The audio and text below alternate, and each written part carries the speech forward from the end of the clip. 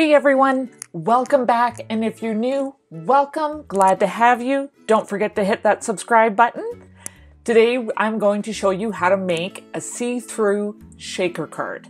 So you'll be able to see through into the inside of the card. So I've got one already done here, and I know it's not making a lot of sense, so we'll do another one. Let me just move on over. I'll zoom out just a little bit. Okay, so I got my main card here. This is my standard size. You do whatever size you want to do. And I want to do one of these three ornaments to be a shaker ornament. And I think I like the one on the right the best. So we'll go with that one. Now to find these ornaments, just search ornament. Okay, so these two dark inserts here, those are going to be the acetate paper. You need 2 of them. So main card, 2 sheets of acetate paper. This one I'm going to change the color of. We'll make this yellow. And this isn't the color I'm going to go with. So this is the ornament we want. So we're going to duplicate it first. And the reason for duplicating it is we need to hide all contours. We're going to place that where we want it, but we're going to throw some text on here too. So let's get that ready as well. I'm going with the BFC Christmas cards text. I think it is adorable. So I'll do Merry Christmas. We will align the center and we'll bring it over and let's size it. Just go a little smaller. There, that should be good there. So I think right about there is going to be good. So I'm highlighting the solid ornament and the insert. We are going to align center horizontally, and I had it lined up pretty good.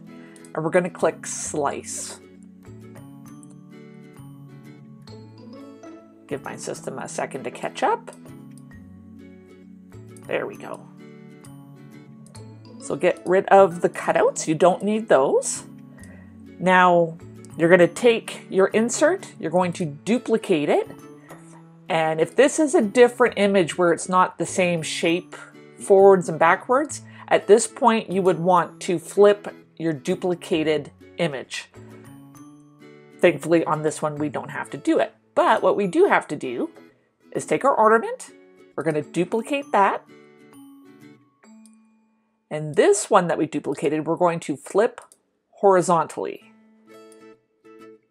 So you can see they don't line up anymore, but they're going to be front to back and they will line up. So we got one more thing we need to do. I'm going to take our little insert. I'm going to go into shapes, grab a circle. And I'm going to make it a little bigger than the circle on there. That should be good. I'm going to go back into shapes, grab another circle. And again, I'm just making the cutout of the ornament just a little bigger. So I'm highlighting the big circle. I'm highlighting the small circle. You can see on the right on the layers screen, they're highlighted, and I'm going to weld them together. Now, let's move my acetate paper ones. I'm going to my card. I'm detaching my score line.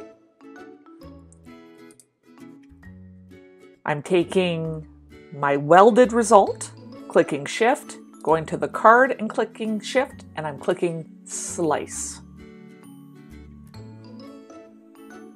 So we'll give that a second. So we've cut out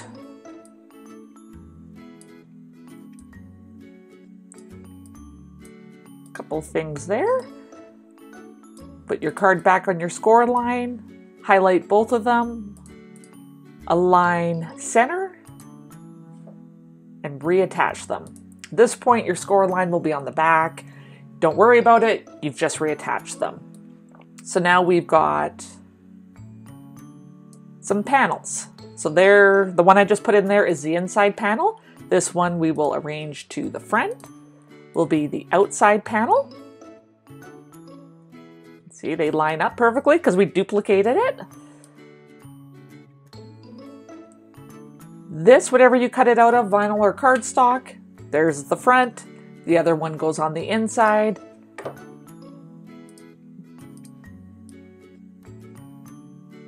And there we go, we've built the card.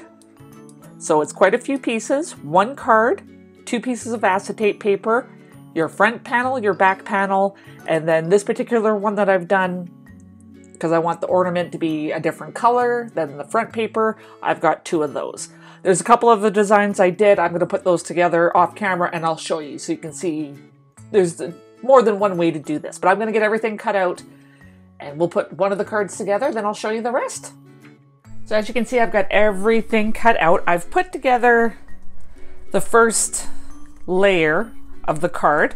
We'll put the second layer together so you can see how I did that. So I'm using tape gun. This is actually Tombow and Tombow liquid glue. It was on sale at the craft store, so that's why I have that one. So start with your top piece there. Add your glue or your tape.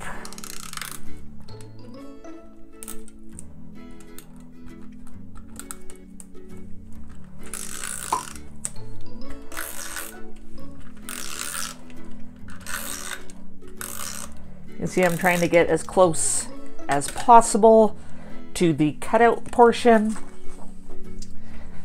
Now let's get this attached. Now, if you don't get this straight on attached and it's kind of hanging over a little bit, that's fine. You can trim it down with your scissors. Okay, so there's that one done. And now this one, just because it's so intricate, I'm going to use the fine point tip on the glue.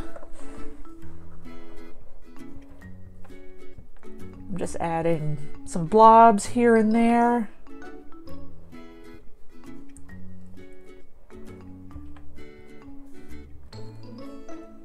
It'll go around the outside. This glue does dry clear.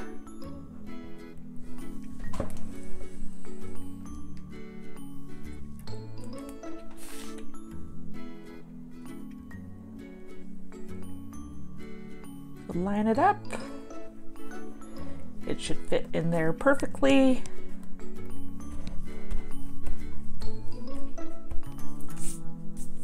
So we'll let this one dry, but because I've already done the other one already, we can start working on this one. This will be our front. So I've got Merry Christmas. Just gonna add that with some Dollar Tree shelf liner.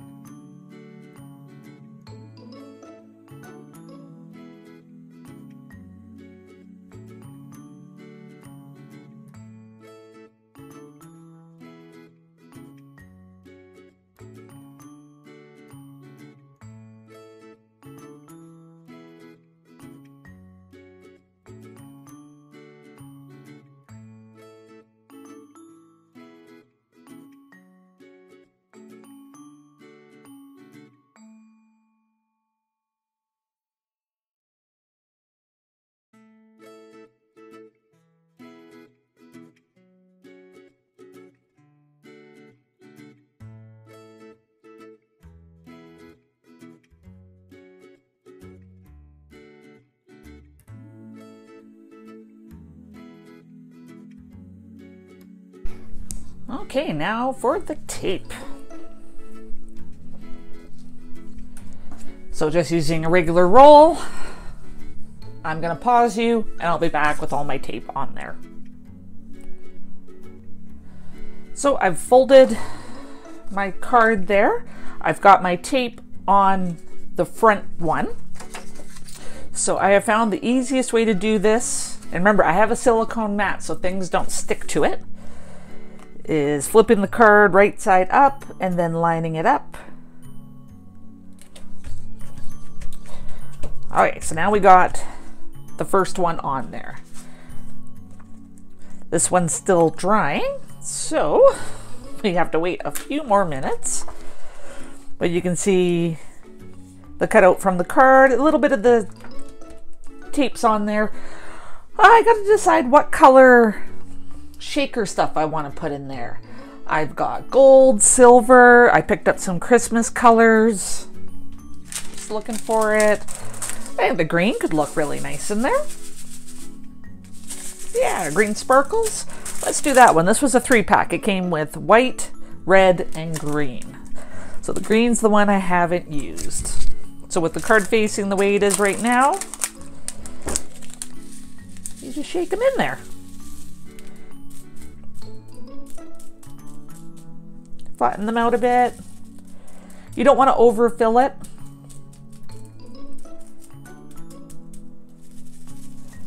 Or they'll all get kind of stuck.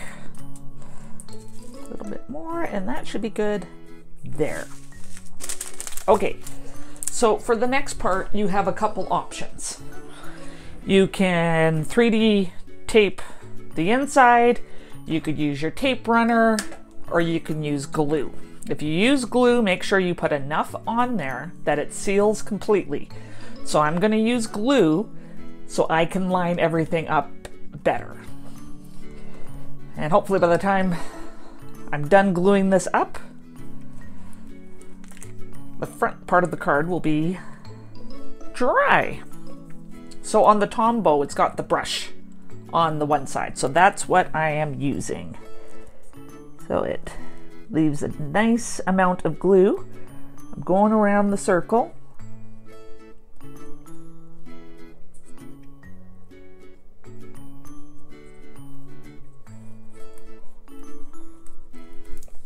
Okay.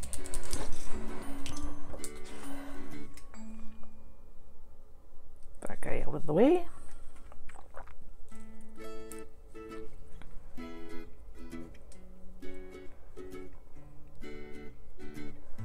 So with the sparkles in there, it's a little hard to line it up, but do the best you can.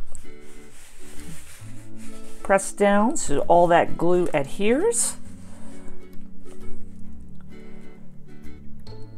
And be careful not to move it. So I had to push it back and let it dry.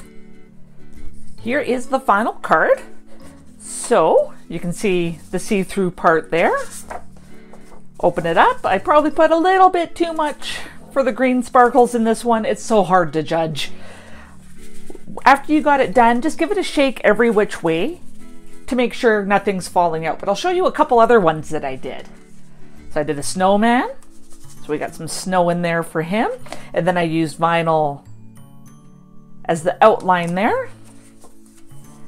There he is on the inside. So he lined up really good. Then I put Let It Snow. It is getting a little lost in there, so a little disappointed with that one. And then I did Santa flying over the houses. I got Ho Ho Ho on there. Hopefully that's being picked up. Oh, I lost a little sparkle. It might have come from one of these. I did check them all. So if you lose one or two, that's okay. You don't have to worry about it. But there you go. That's how you make see-through shaker cards. Thank you so much for taking the time out of your day to watch this video. I really appreciate it, and I appreciate you.